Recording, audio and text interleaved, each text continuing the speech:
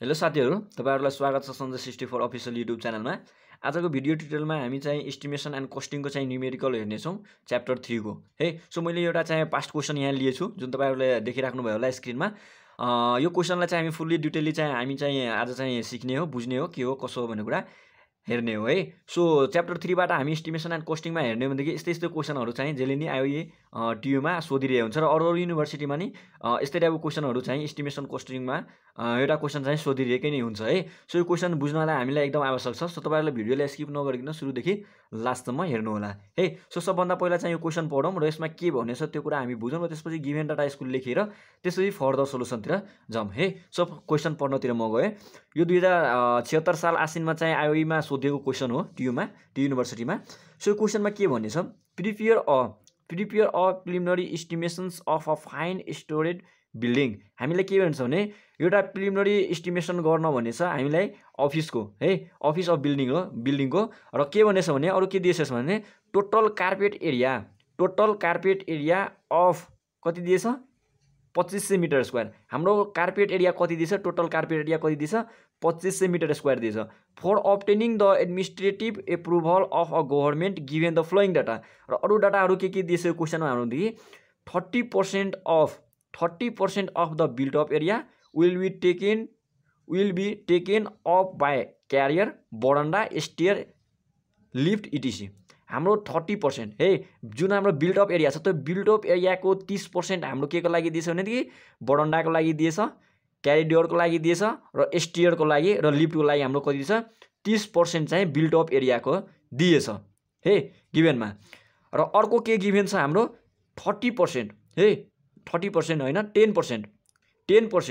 10% of built up area will be occupied by the wall हे। जुन हाम्रो built up area छ त्यो बिल्ट अप एरियाको चाहिँ 10% चाहिँ हाम्रो के को लागि दिएछ भनेदेखि के को लागि एरिया दिएछ 10% भने वालको लागि हे। यो क्वेशनमा के भनेछ भनेदेखि हाम्रो कार्पेट एरिया चाहिँ 2500 मिटर स्क्वायर दिएछ र बिल्ट अप एरियाको चाहिँ 30% चाहिँ हाम्रो बरन्डा, स्टेयर, लिफ्ट र क्यारिडोरको लागि दिएछ र 10% चाहिँ हाम्रो चाहिँ बिल्ट अप एरियाको चाहिँ के को लागि दिएछ वालले अकुपाई गरेछ भने त्यसको लागि एरिया दिएछ। र अरु के दिएछ भनेदेखि प्रोभाइडिङ पेनिन्थ एरिया रेट आरएस 25,000 पर मिटर स्क्वायर हे। हाम्रो पेनिन्थ एरियाको रेट चाहिँ कति दिएछ 25,000 के को लागि दिएछ पर मिटर स्क्वायरको लागि चाहिँ हाम्रो रेट चाहिँ पेनिन्थ एरियाको चाहिँ हाम्रो गिभन छ।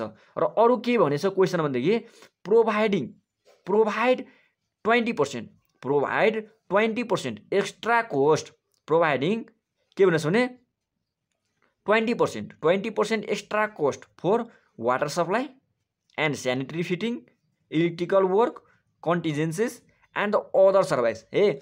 20% हाम्रो के को लागि दिएछ भने एक्स्ट्रा कोस्ट दिएछ। एक्स्ट्रा कोस्ट के को लागि दिएछ भनेदेखि वाटर सप्लाईको लागि, स्यानिटरी फिटिङको लागि, इलेक्ट्रिकल वर्कको लागि, अर्को चाहिँ कन्टिजेन्सीको लागि एन्ड अदर सर्भिसको लागि के दिएछ 20% हाम्रो दिएछ है। सो यो क्वेशनमा के भनेछ थोरै कुरा मैले तपाईहरुलाई भने अझै म भनिरहेछु। यसमा के भनेछ भनेदेखि क्वेशन बुझौं सबभन्दा पहिला है। सबभन्दा पहिला क्वेशन बुझौं। धेरै कुरा बुझ्नु भयो होला तपाईहरुले, मैले पढेछि हैन, अझै तपाईहरुलाई म बुझाउन प्रयास गर्छु।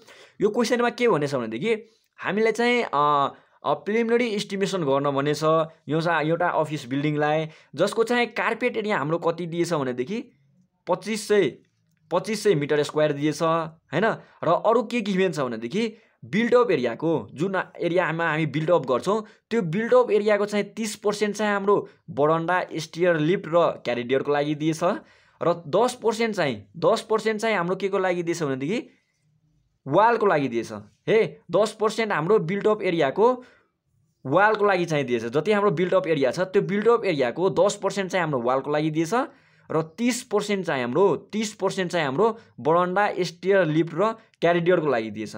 र अरु हामीलाई के गिभन छ भनेदेखि जुन हाम्रो पेनिन्थ एरिया छ त्यो पेनिन्थ एरियाको जो पर मिटर स्क्वायरमा चाहिँ रेट कति दिएछ हाम्रोदेखि 25,000 चाहिँ गिभन छ हे क्वेशनमा। र अरु के भनेछ भनेदेखि 20% हामीले एक्स्ट्रा कोस्ट लिन भनिरहेछ हे 20% एक्स्ट्रा कस्ट लिन भनिरहेछ हामीलाई के को लागि वाटर सप्लाईको लागि स्यानिटरी फिटिङको लागि इलेक्ट्रिकल वर्कको लागि र कन्टिजेन्सिज एन्ड द अदर सर्भिसको लागि कन्टिजेन्सी भनेको जुन हामी चाहिँ इस्टिमेसन चाहिँ गरिरहेको हुँदैन है जुन अचानक चाहिँ हाम्रो के हुन्छ भने जस्तै नेचुरल डिजास्टरको कारणले कि हाम्रो कस्ट चाहिँ इन्क्रिज हुन सकिन्छ अरू कारणले हाम्रो चाहिँ कस्टहरू इन्क्रिज हुन सकिन्छ त्यो हामी चाहिँ के एस्टिमेसन गरिरहेको हुँदैन है सो त्यो एस्टिमेसन गरिरहेको हुँदैन कस्ट त हाम्रो बढ्न जान्छ त्यसको लागि नै हामी के गर्छौँ भने सर्टेन पर्सेन्ट लिएर हुन्छ है सो यो क्वेसनमा ओभरअल सबैको लागि हाम्रो के दिएछ भने 20% चाहिँ हाम्रो तोकेरै दिएछ है सो यो क्वेसन अब हामी सोल्युसन गर्नतिर जाउँ तपाईले सायद बुझिसक्नुभयो होला है सो यो क्वेसनमा सबभन्दा पहिला हामीलाई के गर्नुपर्छ भने प्लिन्थ एरिया हामीलाई निकाल्नु पर्ने हुन्छ किनभने हामीले एस्टिमेसन गर्नुपर्ने भन्ने छ हैन केसको रेट पनि हाम्रो के दिएछ भने प्लिन्थ एरियाको रेट चाहिँ यति मिटर स्क्वायरमा दिएछ भनेपछि सुरुमा हामी प्लिन्थ एरिया निकाल्नु पर्ने हुन्छ है र अर्को चाहिँ हाम्रो बिल्ट अप एरियाको कति दिएछ 30% चाहिँ हाम्रो के दिएछ प्लिन्थ एरिया सोभन्दा पहिला चाहिँ हामी चाहिँ प्लिन्थ एरिया चाहिँ क्याल्कुलेसन गर्नतिर जाउँ है सो अब यसमा हामीले प्लिन्थ एरिया गिभेन छैन क्वेसनमा सो सबभन्दा पहिला हामीले के लेखौँ भने लेट गरौँ है लेट के गरौँ भनेदेखि प्लिन्थ एरिया हैन plinth area of the building be P है प्लिन्थ एरियालाई मैले के गरेँ पी ले डोनेट गर्न खोजे रिप्रेजेन्ट गर्न खोजे सो सोलुसनमा जाउँ यसको सोलुसन सुरुमा यसको के लेखौँ भनेदेखि लेट गरौँ हैन लेट भन्दा नि पहिला के गरौँ हेर त यहाँ क्वेसनमा के दिएछ भने हाम्रो कार्पेट एरिया गिभेन छ है सो गिभेन डाटा लेखौँ के लेखौँ भनेदेखि given that carpet area of a building carpet area of building कति दिएछ कार्पेट एरिया अफ बिल्डिङ हाम्रो कति दिएछ 2500 metre square so 2500 metre square हाम्रो यो गिभेन छ र अरु हाम्रो के गिभेन छ भने 30% चाहिँ हाम्रो के को लागि गिभेन छ भनेदेखि बरन्डा क्यारीवाल स्टेयर र लिफ्टको लागि दिन्छ यो भनेको हाम्रो के हुने भनेदेखि सर्कुलेसन एरियाको लागि हुने हो है सर्कुलेसन एरियाको लागि यति हाम्रो गिभेन छ सो हामीलाई कार्पेट एरिया यति गिभेन छ र हामीले के भनेछ भनेदेखि प्रिलिमिनरी एस्टिमेसन गर्न भनेछ भने सुरुमा हामीलाई चाहिँ प्लिन्थ एरिया कति हो त्यो निकाल्नु पर्ने हुन्छ है सो एउटा फर्मुला तपाईहरुलाई सुरुमा चाहिँ रिमेम्बर गर्नुपर्ने हुन्छ है मैले यहाँ लेखिदिए रिमेम्बर तपाईहरुले यो चाहिँ एक्जाममा चाहिँ नलेख्नु होला रिमेम्बर भनेर हैन मैले जस्ट तपाईहरुले यो भन्न खोजे यो फर्मुला तपाईहरुले रिमेम्बर गरेर राख्नु होला यो फर्मुला चाहिँ काम लाग्छ हैन यही फर्मुलाको माध्यमबाट हामी के गर्छौं भनेदेखि क्याल्कुलेसन गर्छौं प्लिन्थ एरिया कति हो है सो के लेखौं भने टोटल प्लिन्थ एरिया टोटल के गरौँ हैन total plinth area total plinth area को फर्मुला चाहिँ लेखौं टोटल प्लिन्थ एरिया भनेको फर्मुला के हुन्छ भने carpet area plus circulation area plus area of wall area of wall यो फर्मुला तपाईहरुले चाहिँ कन्ट गर्नु होला है यो फर्मुला चाहिँ एकदम इम्पोर्टेन्ट छ यहीबाट हामी के गर्छौं भने प्लिन्थ एरिया चाहिँ क्याल्कुलेसन गर्छौं सो यस्तो टाइपको न्यूमेरिकलको लागि तपाईहरुलाई के गर्नुपर्ने हुन्छ भने यो फर्मुला चाहिँ याद गर्नुपर्ने हुन्छ है सो प्लिन्थ एरिया भनेको हाम्रो टोटल एरिया हुने हो जहाँ हामी के गर्छौं बिल्डिङ चाहिँ कन्स्ट्रक्सन गर्छौं हैन जुन ठाउँमा जति एरियामा हामी के गर्छौं भने बिल्डिङ चाहिँ खडा गर्छौं बनाउँछौं त्यो एरिया भनेको हाम्रो प्लिन्थ एरिया हो हैन टोटल एरिया हुने हो बिल्ड अप एरिया है भनेर बुझ्नु त्यसपछि कार्पेट एरिया भनेको हामी जुन एरियामा हामी चाहिँ के गर्छौं भने लिभ गरिरहेछौं बसिरहेछौं जस्तै तपाईहरुले कुनै रुममा बसिराख्नु भएको छ भनेदेखि त्यो रुमको चाहिँ टोटल एरिया छ जुन एरियामा तपाईले लिभ गरिरहेछौं बसिराख्नु भएको छ भने त्यो एरिया भनेको हाम्रो कार्पेट एरिया हुने हो त्यसैगरी अर्को चाहिँ सर्कुलेसन एरिया भनेको हाम्रो कस्तो भयो बरन्डा हुने हो जहाँ हामी के गर्छौं भने सर्कुलेट गर्छौं यहाँबाट त्यहाँ उहाँबाट वहाँ जानलाई सहयोग गर्छ जस्तै अर्को के हुने भयो बरन्डा हुने भयो स्टेयर हुने भयो यो हाम्रो के हुने भयो क्यारिडोर हुने भयो यो हाम्रो के हुने भयो सर्कुलेसन एरिया हुने भयो त्यस्तै अर्को चाहिँ एरिया अफ वाल भनेको हाम्रो के हुने भयो एरिया अफ वाल भनेको जति एरियामा चाहिँ हाम्रो के छ भने वाल छ त्यो एरिया भनेको हाम्रो के हुने हो wall of area so finally हाम्रो चाहिँ प्लिन्थ एरिया भनेको हाम्रो टोटल कति हुने भयो कुन एरिया हुने भयो carpet area plus circulation area plus area of wall है सो यो फर्मुला तपाईहरुले याद गर्नु होला र यसरी पनि तपाईहरुले बुझिराख्नुहुन्छ है बुझ्नु है यसरी चाहिँ हाम्रो के गर्छौं भने प्लिन्थ एरिया चाहिँ हामी क्याल्कुलेट गर्छौं सो अब हेर्नुस् त यहाँ हामीले प्लिन्थ एरिया कति छ भने हाम्रो क्वेशनमा गिभेन छैन है सो प्लिन्थ एरिया हामी सुरुमा के गर्छौं भने लेट गर्छौं है सो यहाँ के लेख्नुस् भने late P be the plinth area of building. सुरुमा हामी के गर्दियो भनेदेखि लेट गर्दियो के P हाम्रो के हो भने कि area of plinth area of चाहिँ बिल्डिङ हो भने हामी लेट गर्यौं है। ल अब चाहिँ हामी के गरौँ भनेदेखि जति हाम्रो यसमा गिभेन डाटा छ सबै चाहिँ यो फर्मुलामा राखौँ हैन। सो हामी के गरौँ भनेदेखि लेट गरौँ। लेट के गरौँ भनेदेखि P चाहिँ हाम्रो के हो प्लिन्थ एरिया अफ बिल्डिङ हो भनेदेखि मैले चाहिँ लेट गरेँ है। सो अब हामीलाई के थाहा छ भनेदेखि यहाँ टोटल भन्दा नि यो total काट्दौँ plinth area of building equal to carpet area plus circulation area plus area of wall हुने भयो है। सो यो फर्मुलामा हामी के गरौँ भनेदेखि सबै भ्यालु चाहिँ राख्नतिर जाउँ है। सो अब यहाँ भ्यालु राखौँ। हामी प्लिन्थ एरिया कति मान्यौँ भनेदेखि P चाहिँ मिटर स्क्वायर हामी के गर्यौँ भनेदेखि प्लिन्थ एरिया चाहिँ लेट गर्यौँ। सो हाम्रो यसको ठाउँमा के हुने भयो प्लिन्थ एरियाको ठाउँमा के हुने भयो P हुने भयो। अब त्यसपछि अर्को के छ भनेदेखि कार्पेट एरिया भनेर हाम्रो के दिएछ क्वेसनमा चाहिँ गिभेन छ। कति गिभेन छ भनेदेखि यो 2500 मिटर स्क्वायर भने हाम्रो गिभेन छ। सो यहाँ लेखौँ 2500 हुने भयो है कार्पेट एरियाको ठाउँमा। त्यसपछि अब के छ भने प्लस। सो प्लस अब के हुने भयो सर्कुलेसन एरिया हे। त सो सर्कुलेसन एरिया भनेको हाम्रो कुन हुने भयो मैले अघि नै तपाईँले भन्थे कुन हुन्छ के हुन्छ भने बरन्डा हुन्छ स्टियर हुन्छ क्यारिडोर भने हाम्रो के हुन्छ भने सर्कुलेसन एरिया अन्तर्गत आउँछ। सो सर्कुलेसन एरिया हाम्रो कति दिएछ भनेदेखि 30% of a built up area will be taken up के हो सर्कुलेसन एरियाको लागि कति दिएछ 30% चाहिँ बिल्ट अप एरियाको दिएछ। सो हाम्रो बिल्ट अप एरिया के हुने भयो P हुने भयो। सो अब के हुन्छ भने P को चाहिँ कति हुने भयो 30% हुने भयो। सो 30% हाम्रो के को लागि हुने भयो P हुने भयो के को लागि यो बरन्डा र स्टेयरको लागि है जुन हाम्रो सर्कुलेसन एरिया भयो। अब अर्को के दिएछ भने एरिया अफ वाल। त एरिया अफ वाल हाम्रो कति दिएछ यहाँ क्वेसनमा हेर्न सक्नुहुन्छ यहाँ गिभेनै छ। एरिया अफ वाल कति दिएछ 10% हाम्रो के दिएछ बिल्ट अप एरियाको है। बिल्ट अप एरियाको कति दिएछ भनेदेखि हाम्रो 10% चाहिँ दिएछ है 10% दिएछ। सो बिल्ट अप एरियाको 10% दिएछ। सो हामी के गरौँ भनेदेखि यहाँ कति गरौँ 10% के गरौँ 10% हामी के गरौँ प्लिन्थ एरियाको चाहिँ 10% हामी गरौँ है। सो यहाँ 10% हुनु हो है। सो अब यहाँबाट के गर्न सक्नुहुन्छ तपाईँहरूले चाहिँ फाइनली चाहिँ यसले सोल्भ गर्नुहोस् क्याल्कुलेटरबाट तपाईँहरूले के गर्नुहोस् P को भ्यालु चाहिँ यहाँबाट फाइन्ड आउट गर्न सक्नुहुन्छ। सो यहाँबाट P को भ्यालु चाहिँ कति आउँछ भनेदेखि 4166.67 मिटर स्क्वायर है। सो सबभन्दा पहिला तपाईँहरूले यसमा कसरी क्याल्कुलेट गर्न सक्नुहुन्छ भनेदेखि हामीलाई के थाहा छ भने यो फर्मुला तपाईँहरूले याद गर्नुहोस् प्लिन्थ एरिया इक्वल टु के हुन्छ carpet area plus circulation area plus area of wall र हामीलाई प्लिन्थ एरिया थाहा छैन। सो प्लिन्थ एरिया हामीलाई क्याल्कुलेट गर्नुपर्ने नै छ। सो हामीले के गर्यौँ भने लेट गरे के P चाहिँ हाम्रो प्लिन्थ एरिया अफ बिल्डिङ हो हैन। र हाम्रो गिभेन एरिया के छ भनेदेखि यो हैन 30% हाम्रो के दिएछ भने जुन हाम्रो बिल्ट अप भनेको हाम्रो प्लिन्थ एरिया नै हुने भयो। त्यसको चाहिँ हाम्रो के दिएछ 30% चाहिँ हाम्रो बरन्डा स्टियर र बरन्डा स्टियरको लागि र लिफ्टको लागि दिएछ जुन भनेको हाम्रो सर्कुलेसन एरिया हुने भयो। त्यही यहाँ गरे 30% चाहिँ लिए हैन।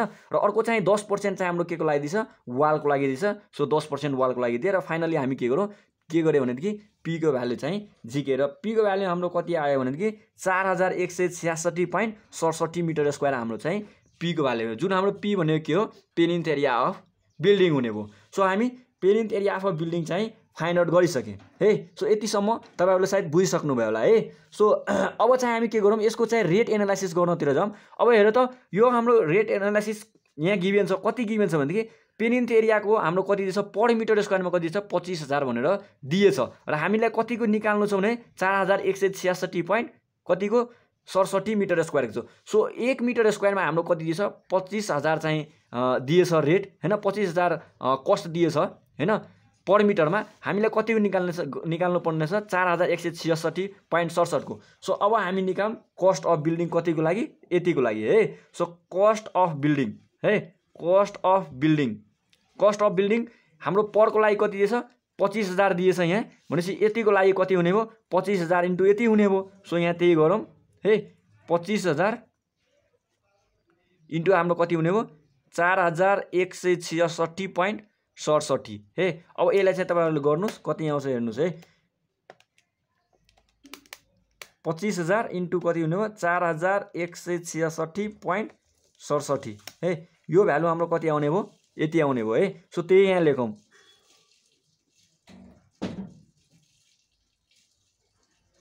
ल फाइनली चाहिँ हाम्रो कति कस्ट आयो बिल्डिङको भनेदेखि यति आउने भयो है। सो यो कसरी निकाल्न भनेदेखि हाम्रो पेनिन्थ एरिया कति आयो यति छ हैन, र हाम्रो पर मिटर स्क्वायरको लागि कति छ 25,000 दिएछ।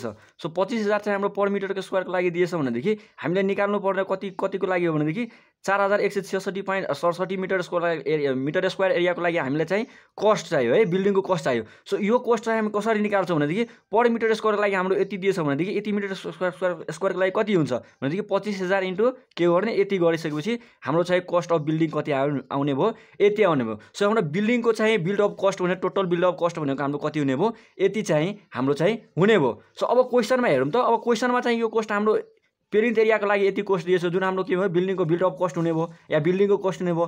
अरू कस्ट हाम्रो के दिएछ भनेदेखि 20% चाहिँ के दिएछ भने एक्स्ट्रा कस्ट दिएछ। के को लागि भने दिएछ भनेदेखि वाटर सप्लाईको लागि दिएछ, स्यानिटरी फिटिङको लागि दिएछ, त्यसै गरी इलेक्ट्रिकल वर्कको लागि चाहिँ ओभरअलको लागि चाहिँ के गर्छ भनेदेखि 20% एक्स्ट्रा कस्ट लिन हामीलाई भनिरहेछ। सो अब के गरौँ भनेदेखि यो कस्टको लागि हामी के गरौँ भनेदेखि 20% चाहिँ एक्स्ट्रा ल्याउँ। के को लागि भनेदेखि यो जुन हाम्रो दिएछ त्योहरूको लागि ल्याउँ है। सो एक्स्ट्रा कस्ट भनेर लेखौँ है,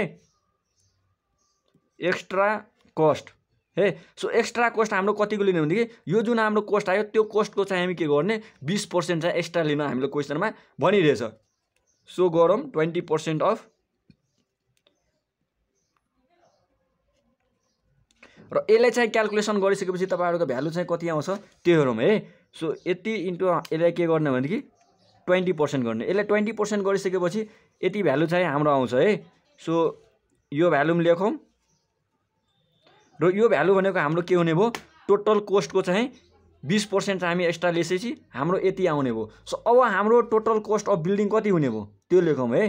so total cost of building है, बिल्डिङ।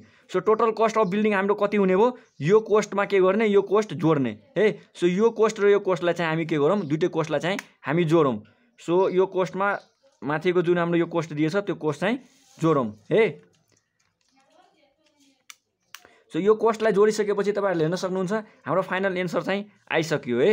सो यो न्युमेरिकल एकदम सजिलो छ, तपाईहरुले चाहिँ ध्यान दिएर हेर्नु होला र जहिले नि यस्तो टाइपको न्युमेरिकल चाहिँ आइरहेछ एक्जाममा र एकदम सजिलो पोर्सन हो मार्क अब्टेन गर्नलाई। सो हेर्नु होला तपाईहरुले है। सो म फेरि एकचोटि समराइजमा तपाईहरुलाई सबै कुरा यसमा भन्नतिर गए कसरी गर्ने के गर्ने है। सो सुरुमा तपाईहरुले चाहिँ क्वेशन ध्यान दिएर पढ्नु होला र क्वेशन पढिसकेपछि गिभन डाटा के छ त्यो हाम्रो लेख्नु होला र कुन हामीलाई निकाल्न भनेछ र केसको लागि के दिएछ है। जस्तै यसमा के भनेछ भने 30% हाम्रो के बिल्डअप एरियाको भनेछ, के को लागि सर्कुलेसनको लागि हाम्रो स्टेयर र बरन्डाको लागि दिएछ, 10% चाहिँ हाम्रो बिल्डअप एरिया के को लागि दिएछ वालको लागि दिएछ। भनेपछि बिल्डअप एरिया कति हो पेनिन्थ एरिया कति हो, बिल्डअप एरिया भनेको पेनिन्थ एरिया नै हाम्रो हुने भयो है।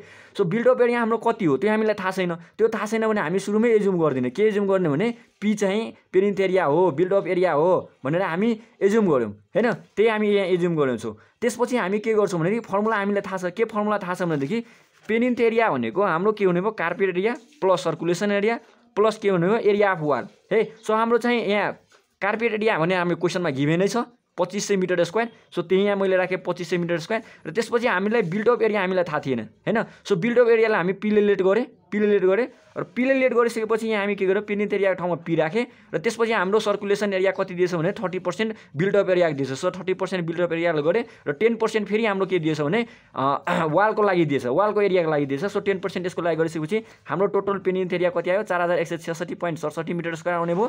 र यो आइसकेपछि अब हामीलाई के भनेछ भनेदेखि पर मिटर स्क्वायरको लागि है, पर मिटर स्क्वायरको लागि चाहिँ पेनिन्थ एरियाको रेट चाहिँ 25,000 दिएछ र हाम्रो एरिया चाहिँ यति आउने भयो। सो यतिको एरियाको लागि हामी निकाल्न खोजिरहेछौँ।